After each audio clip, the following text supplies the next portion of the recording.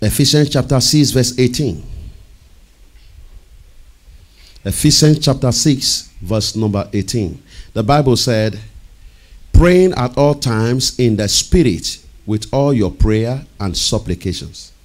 Praying always with all prayer and supplication in the Spirit, and watching thereunto with the all perseverance and supplication for all saints. He said, praying always with all prayers and supplication in the Spirit. Pray in the Spirit always means pray, always pray in tongues. He said, always pray always with all prayer and supplication in the Spirit. Pray in the Spirit means to always pray. In the Spirit means pray in tongues, because it's a spirit language. Hallelujah. So it is important to receive this gift of tongues. I told you before that it is a gift from God.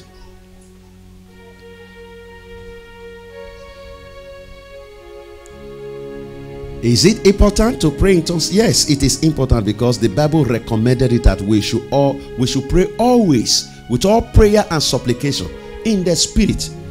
All prayers and supplication in tongues. That's why the Bible said, pray in the Spirit and also pray with the understanding. In Galatians chapter 5 verse 17. Galatians 5:17. The Bible said, for the flesh lust against the Spirit, and the Spirit lust against the flesh. These are contrary they one to another, so that ye cannot do the things that ye would do. The Spirit hates the flesh, and the flesh hates the Spirit. So because of this phenomenon in the human, what you ought to do, you find yourself not able to do it, because the Spirit is against the flesh and the flesh is against the Spirit. The desire of the Spirit is different from the desire of the flesh. Remember, from the day one, you are a spirit. That's why you have to pray in the Spirit always.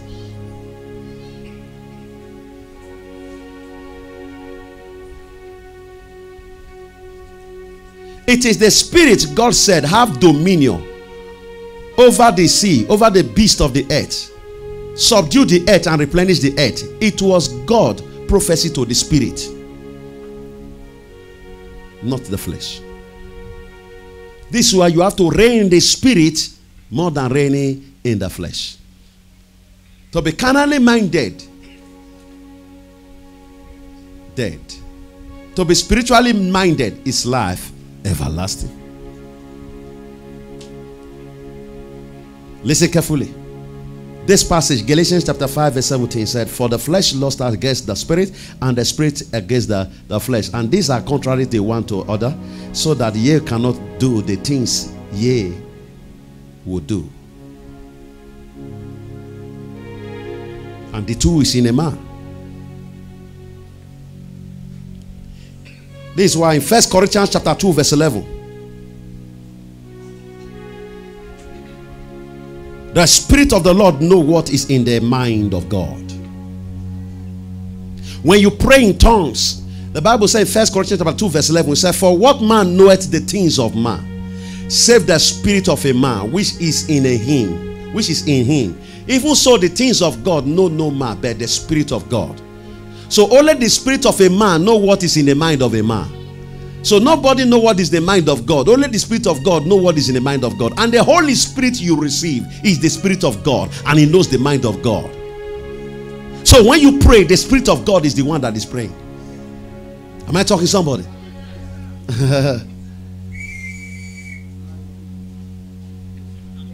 He said the Spirit of God knoweth what is in the mind of God. Just as The spirit of man knows what is in the mind of man. When you pray in tongues, the Holy Ghost, the Spirit, the Holy Spirit of God in you is the one praying, and he knows the mind of God. That is why to receive the Holy Ghost, you must die to self. You must die to self. You must be born again.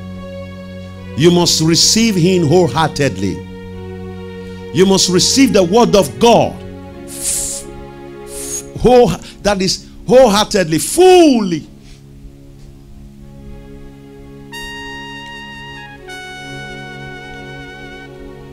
In 1 John chapter 4 verse 1 John chapter 5 verse 14. We are talking about how important is the praying in tongues. 1 John 5:14. And this is the confidence that we have in him, that if we ask anything according to his will, he hears. If we ask anything, listen, gentlemen, it is not only when you pray with the scripture, you pray according to the will of God. When you pray in tongues, the Holy Ghost in you know what is the will of God.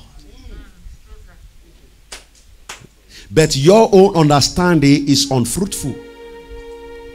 When you pray, Rahima Rondo Yobosika Bahadayadada, and you are now saying what you said in tongues, if you are not led by the Holy Ghost to interpret, and you said wrong, you miss everything. Listen, praying tongues doesn't mean, listen, for example, I am going there. You know, it means I am going there. Now, it is not so. You cannot know what you are saying. Your understanding is unfruitful. But in some occasion, God can give somebody a gift to interpret what you say. And in some cases, He can give you the spirit to interpret. But on a very rare occasion. But it's because to interpret is a gift also. But whenever you pray in tongues, you are communicating with God. When you pray in tongues, you are communicating with God, talking to God directly. In 1 John chapter 5 verse 14, as we have said, if we pray according to his will, he hears us. The Holy Ghost of God in you will intercede for you according to God's will. You see, when you pray,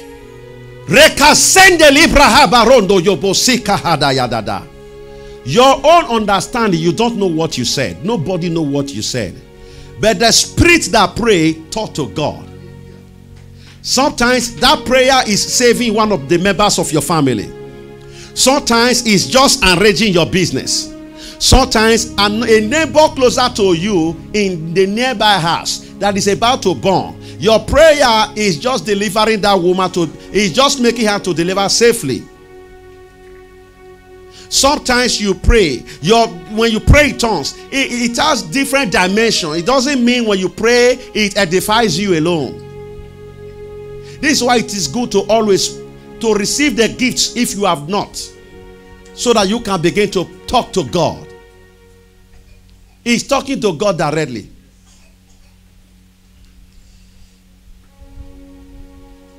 So, you know, when someone receives the gift of the Holy Ghost, so you now have two languages to talk to God.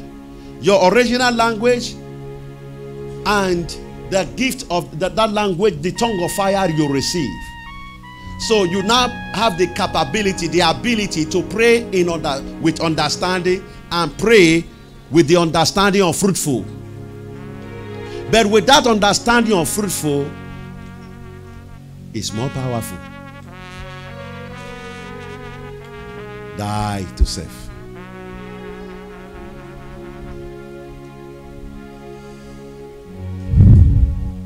In Romans 8:27,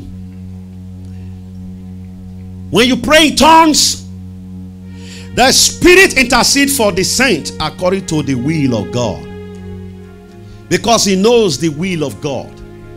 And he that searches the heart know what is in the mind of the Spirit, because he make intercession for the saint according to the will of God. Intercession, that is, he pray for the saint according to the will of God. So when you pray in tongues, if actually you really receive the gift and you have never polluted your body, and your body is really the temple of God, when you pray in tongues, is praying according to God's will. Am I talking to somebody? If you believe, say amen. Amen. If really you receive the gift and it's not yet polluted, when you pray in tongues, you are communicating. God is praying, is interceding, praying for you. The Spirit intercede for the saint according to the will of God. That is what he said, Romans 8:27. It means he pray according to the will of God. You know, when you pray with understanding, sometimes the tears that come out from your eye, it's not the cry, it's not the tears of you love God. It's the tears of the pain you are passing through.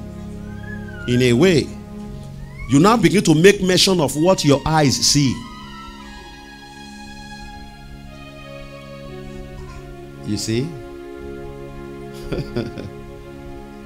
Praise the Lord.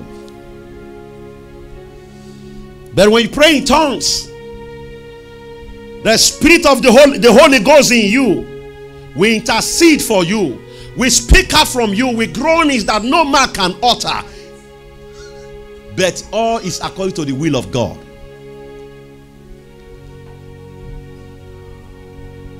But when you are praying, sometimes do you know that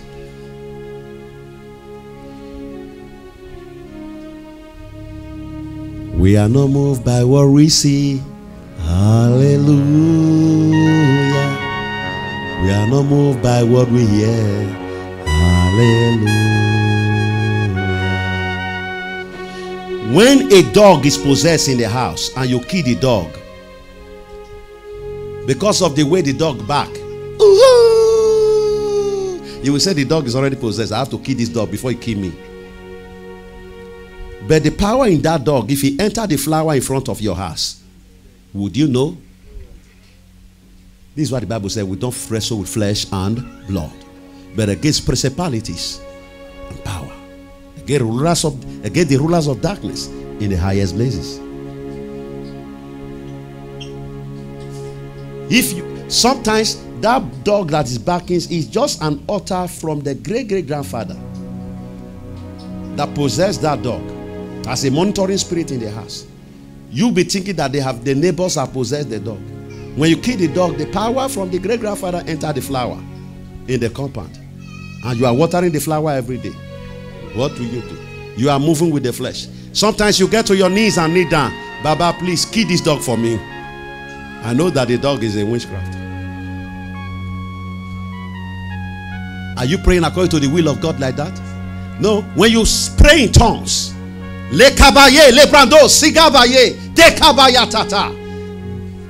God knows where the root of that problem is. It will chase that force away.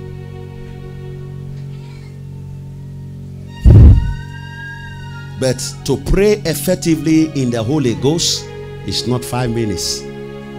When you start a vehicle, when you start a trailer, you warm it. You know, you warm it. Vroom, vroom, vroom. After 30 minutes, the servo will fill up. You hear a sound. It means all the back tires, the canal, the cylinders, all is free. They can now move. The air of the brake is now loose, and it can hold effectively. It can now move. But if you just start it 5 minutes and you want to move and you warm it 5 minutes, the tire can never move. So when you are praying in tongues, you at least 30 minutes. Make sure it's not just hurry.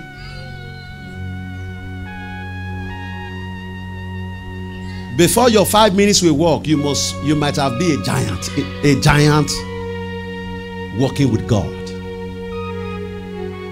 A giant walking with God. Not walking for God, walking with God. In Isaiah chapter 28 verse 11 to 12. Isaiah chapter 28 verse 11 to 12. For with stammering lips and another tongue will he speak to the people. For with stammering lips and another tongue will he speak to the people, to whom he said, this is the rest wherewith ye may cause the wearing to rest. Speaking tongues make the wearing to rest. Where are you wearing in your territory, in your body, in your surrounding, in your business? Speaking tongues will cause you to rest. Will bring peace back to you again. Do you get it? He said, this is where the rest wherewith ye may cause the wearing to rest. And this is the refreshing. Yet they would not hear. They would not understand. They would not hear. Because who didn't hear cannot understand.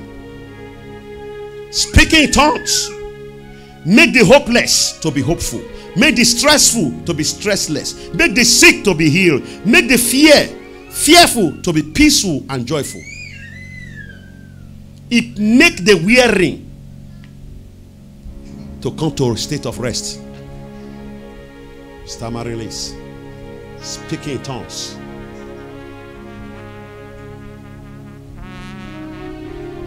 Praise the Lord. It make the dead organs to come back to life again.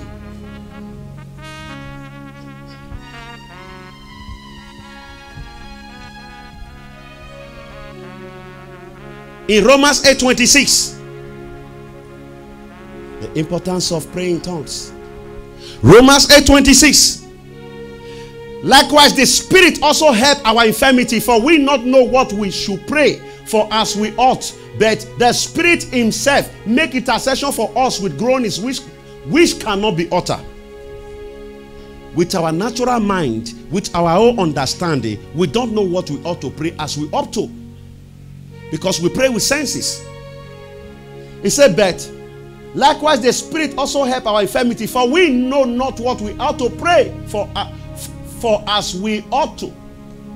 But the Spirit itself make intercession for us with groanings which cannot be uttered according to the will of God.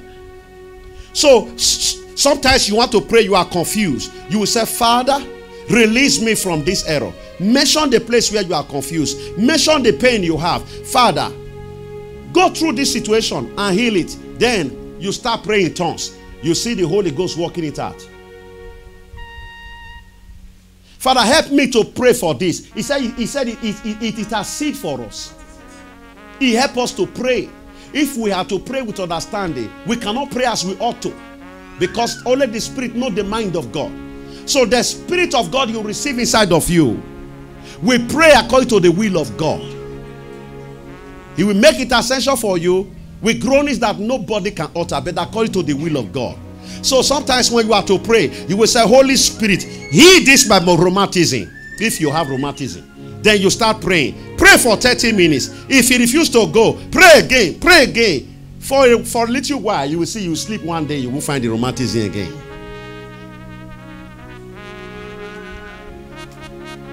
You can give him a mandate. He said because he prayed for us.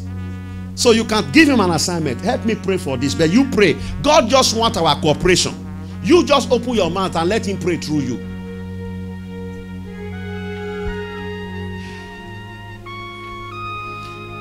In Jude chapter 1 verse 20 to 21. Jude is only one chapter. Jude chapter 1 verse 20 to 21.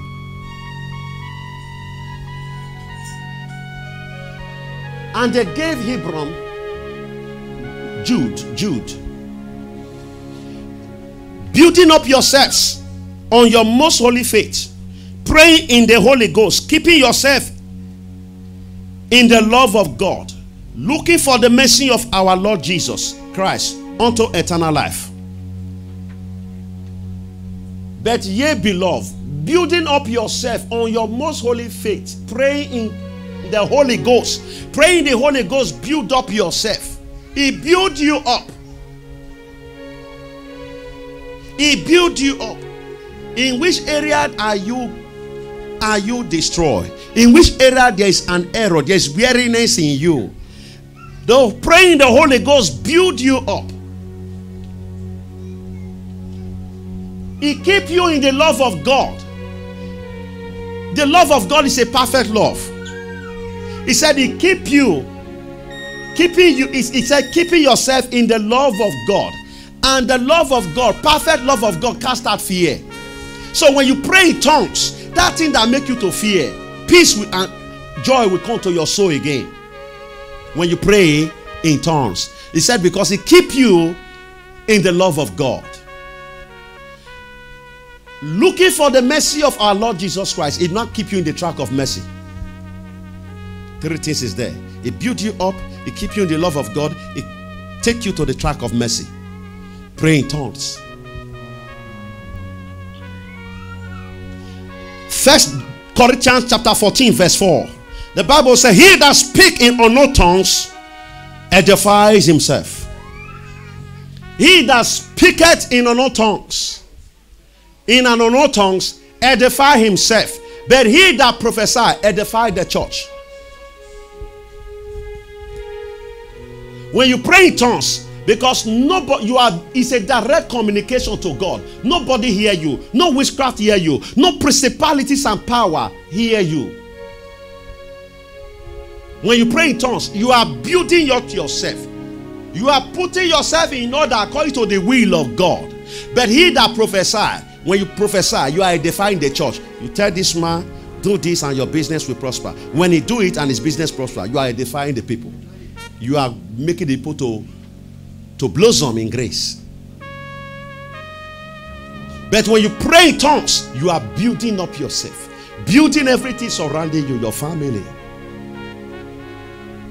You get it? Praise the Lord. He said,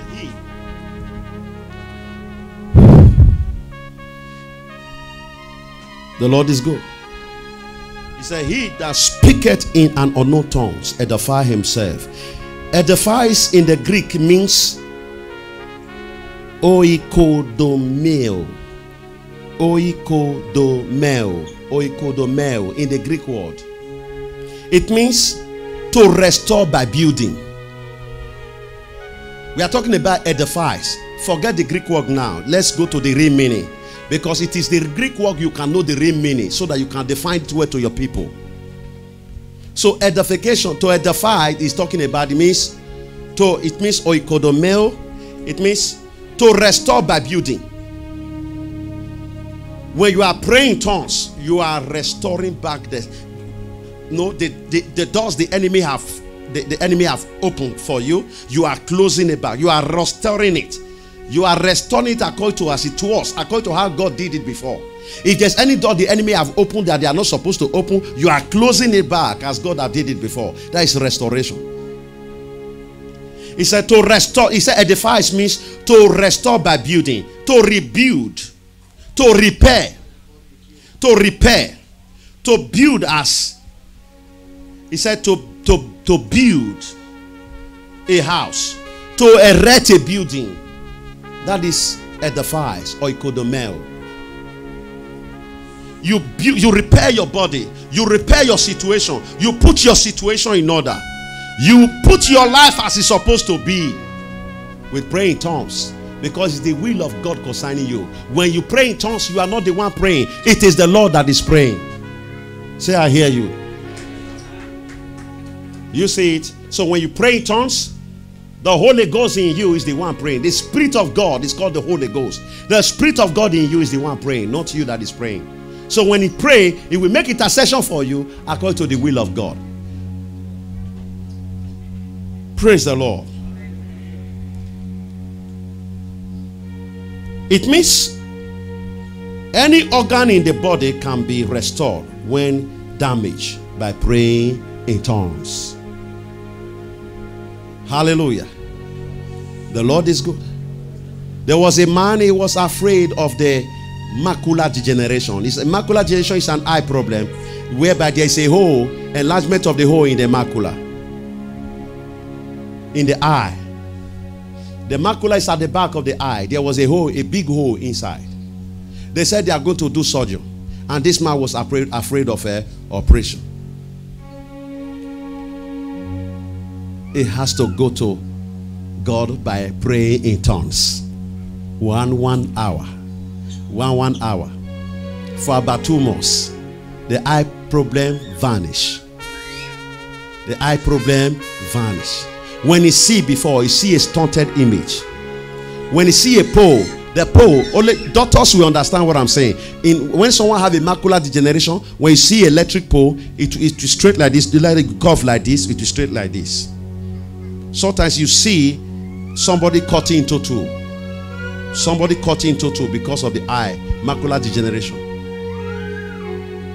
Impairedness in the eye. But after praying tongues for 1 hour, almost 2 months, the eye problem vanished. The macula was restored.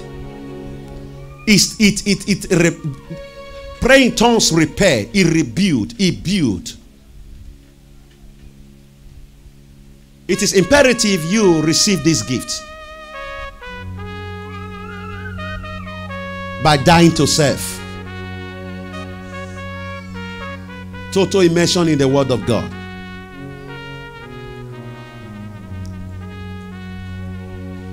Ephesians chapter 6 verse 10. Be strong in the Lord. Ephesians chapter 6 verse 10. The Bible said, be strong in the Lord and in the power of his might. He said, finally, my brethren, be strong in the Lord. He never said be strong. He said, he never strong, be strong. He never said be strong in yourself. He never said be strong in your might. He said be strong in the Lord and in the power of his might. Not be strong in yourself. Why are you wearing yourself? Why do you want to figure out the things you cannot figure? Why can't you take it to God in prayers?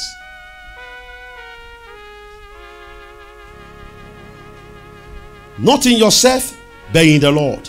Not in your might, but in the might of the Lord. When you pray in tongues, you are when you are resting in the Lord's strength, resting in the Lord's peace, resting in the Lord's love, resting in the love of God. When you pray in tongues, you are resting in the strength of God, because he's the one that is praying. Sometimes it looks like the situation is getting worse, but the Lord have hold the bull by the horn. At the end, you will be victorious. When you are praying in tongues, you are resting in the Lord's strength. You are resting in the peace of the Lord. You are resting in the joy and the love of God. In 1 Corinthians chapter 14 verse 2, he who pray in tongues speak to God. No one understand him. He himself, his understanding is unfruitful. He never understand what he said. 1 Corinthians chapter 14 verse 2, he said, he that speak in unknown tongues, he says, speaketh to God. No one understand him. For he that speak in unknown tongues, speak not unto men, but unto God. For no man understand him. However, in the spirit he speak mysteries. When you are praying in tongues, some evil friends staying with you. When you are telling them, Father, please, when you are praying some prayer, a secret life prayer, and you don't know that they are his evil friend, or someone that just spying you, try to poke nose, knowing what, busybody. Father, please, let this thing never happen to me again. You mention the thing that you don't want it to happen to you again. He collect it by understanding. That thing you pray about, you will hear it outside tomorrow. But when you rahimarondo yobosika baba baba rekete yabazondo librade keyenda yadada, it's a form of deception. They cannot understand your prayer. There was a time I came here to pray. This bead was about to, a bead enter. I don't know where it came from. Very big, trying to deceive me, trying to distract me. I start praying in tongues. When I was praying with understanding, I was inside the church alone. Now I said, what is this? A voice came to me and said, change your prayer. I say Rahima Rondo Yaka Sikabahabadaya Rakatatata Reketege Babuya Baba. It's like the honey baby. What is he saying? After 30 minutes, I said, let me see if he has gone. I hear him again, start again. I said, okay, you will not hear what I'm talking about today. I said, Rahima Rondo Yaba Sakalibra. When I started again, the atmosphere was tranquil again. Was calm again. That is how I continue and finish the prayer. It silence the powers of the enemy. Praise the Lord. When you pray in tongues, nobody know what you don't understand. It's unfruitful. Nobody can say he pray like this. Father, please arrange my marriage. Let my marriage not scatter. He will say, okay, they are quarreling. They are quarreling. They are quarreling. He will go and tell Philo that they are quarreling. Please, Philo, sorry. Philo, please don't be offended. I'm just trying to explain something. Hallelujah. No one close to him will say, I hear him praying about this or that. That is praying the Holy Ghost for you. Don't imitate anybody how they pray.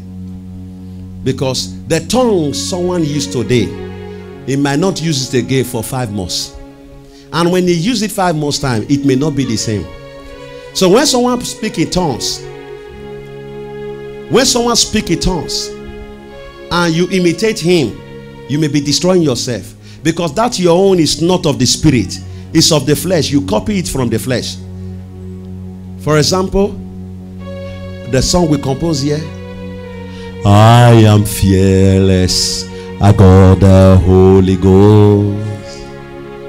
We are fearfully and wonderfully made. We are created by God. We have a Father called Abba Father. Some call him Jehovah Rapha. Some call him Adonai. Some call him Jesus Christ, the Son of God. Hallelujah. Hallelujah. Hallelujah. His kingdom has no end. He reigneth. He reigneth. He reigneth. His kingdom has no end. Listen. Rahima rondo yobosika bahabadaya. Rege baba baba baba rakato raba. Shulekete. Hallelujah. His kingdom has no end. Thank you very much, spiritual voice. Now, if you get home because you love the song, because it's inspiring, then the way that the composer was singing, or the actress or the actor or the musical actress that sang the song, or the man of God, you will go and be after singing the song, you will still be saying nerekete shulagode shulelala. Then because you copy it fleshly, you will be injured. You may be insulting yourself. You can be saying your finance is closed without you even knowing. Am I talking? God forbid. Let it be born from God. Say, I hear you. This is all I have for you from now. May God bless you. Hallelujah.